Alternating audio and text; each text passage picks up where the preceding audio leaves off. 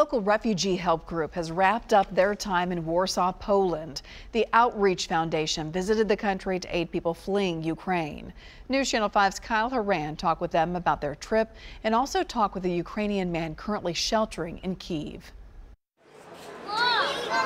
When we last heard from Mark Mueller, he had just arrived in Warsaw, Poland. Here's some of their story. People with the Outreach Foundation were there to gauge the needs of the millions of refugees who fled Ukraine.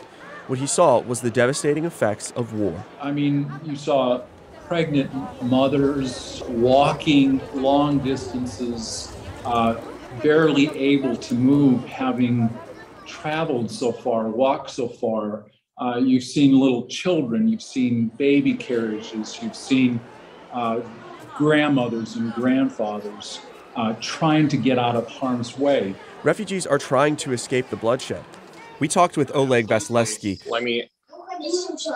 who currently is still in Ukraine. This family, he, along with others, including several children, seek shelter in a former cafe in Kyiv. It's partially underground, and so they feel it's a safer place to be in the event the building is bombed. when you come to Kyiv, you realize how serious everything is.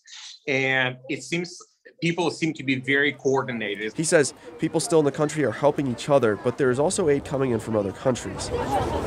Vasilevsky took his phone outside to show how people currently are living, but also so we could try to hear the artillery. And you can even hear the windows trembling. And sometimes it's further away because they're trying to cut Kyiv from the supply of food and any kind of humanitarian aid and weapons. And so they had over 70% of Kyiv. They besieged Kyiv 70%.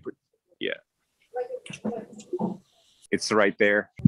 You can hear cars' alarms went off somewhere around the building. Mueller says it's a serious situation, and raising awareness is important for them to continue aiding the people here. Kyle Horan, News Channel 5.